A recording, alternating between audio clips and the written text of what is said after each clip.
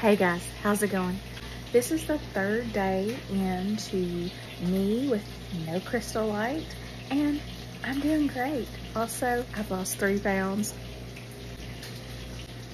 What? And my morning blood sugars have gone down a little, and my morning ketones have gone up. So I'm gonna pick up my CGM today, so we'll see. Also, I made some boiled eggs using my Instapot. In case you don't know, it makes the best boiled eggs ever. 5 minutes. Pressure cook for 5 minutes, and then you are going to let it sit for 4 minutes and then release your pressure valve at top.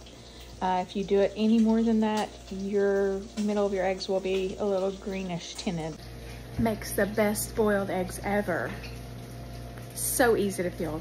The peel literally falls off in your hand. I have a video about it. It's a short if you want to see. Go check it out. Talk to y'all later. Bye.